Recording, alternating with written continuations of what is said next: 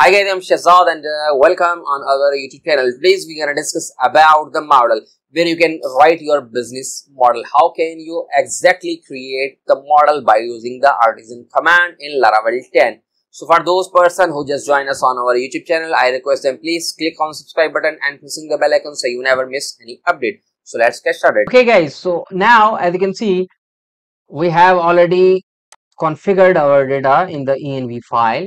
So now it's time to create the models.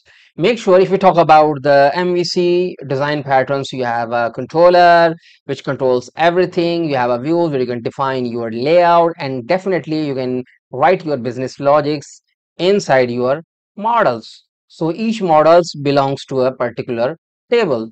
So let's suppose we have these tables. You know very well that we have connected the tables, and we have migrated our migrations in our previous video. So now let's suppose I'm gonna create the model. So first of all, how can you do that? You know very well that you have the artisan command to create the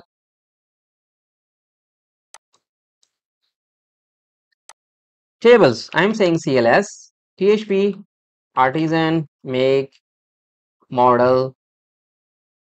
Also you can view the artisan php artisan list. So in the make sections, you can create the models. As you can see, you can create the models, creating a new Eloquent model class. So now I'm saying PHP artisan make model. I have to write the model name. I'm saying user. First letter is capital because we're going to create a class. So just click on the.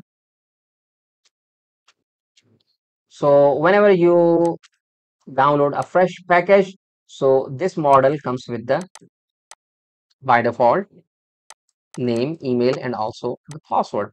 So let's suppose I'm saying I'm gonna create a user second. So user second is the class name. So just click on the enter button. You have successfully created the model. So here, as you can see in the model sections, you have the model. So now this is the model. So this is the model.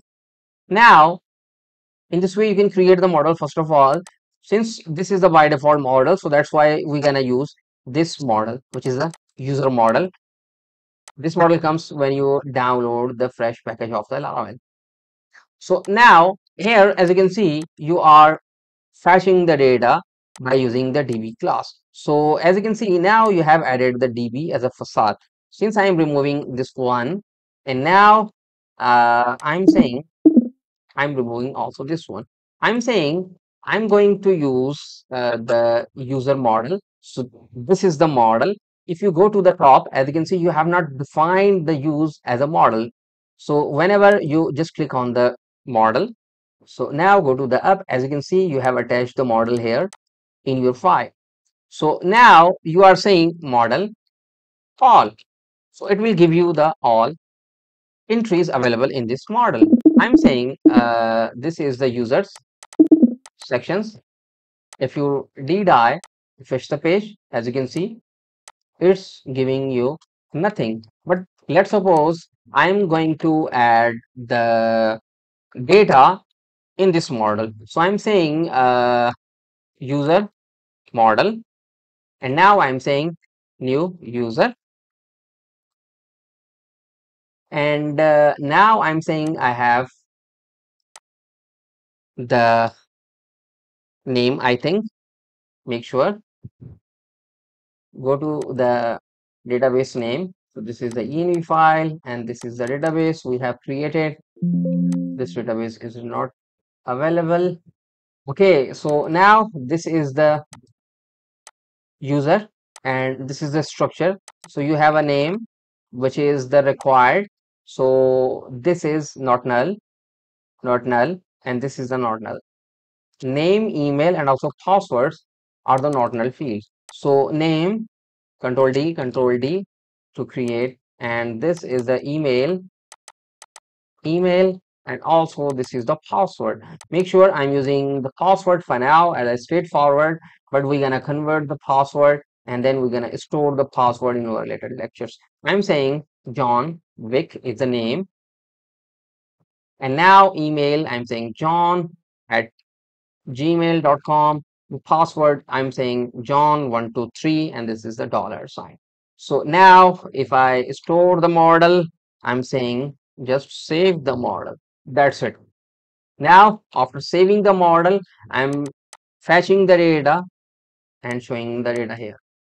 Store, as you can see, when you click on this one, so this is John Wick, and you have a password and other fields are empty. So now your system giving you one array. So now as you can see, this is the object and you have the data. As you can see, array, you have the name, you have the email, and you have the password. So these are the required fields. So now if you refresh again, so you have a second entry.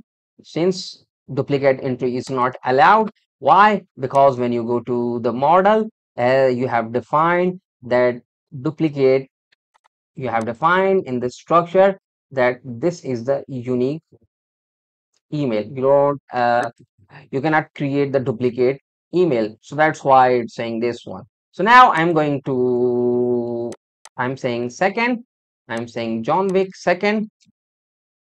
And now if you refresh, boom, you have the second.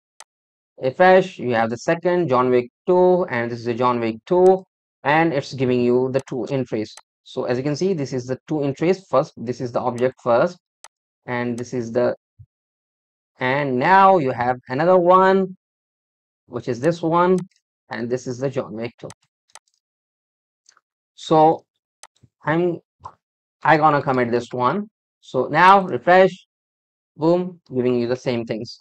So in this way, you can create the model. First of all, you can access the model like this. And by the way, this is the Eloquent ORM, which is the Object Relational Mapper. We're gonna discuss about the ORM, Object Relational Mapper, in our later lectures. But for now, this is the model. And in this way, you can call and you can insert. Whenever we perform the CRUD operations, we're going to discuss that how can you insert, update, and also the delete one. Okay guys, so in this way you can create the model, you can work with the models, you can send the data from your controller to the model, or you can call the model from the controller. So I hope guys you are enjoying our videos. If you think we are doing good, thumbs up. Feel free to share our courses with your friends, especially on social networks, and please support us by clicking subscribe button and pressing the bell icon so you never miss any update. So thank you for watching.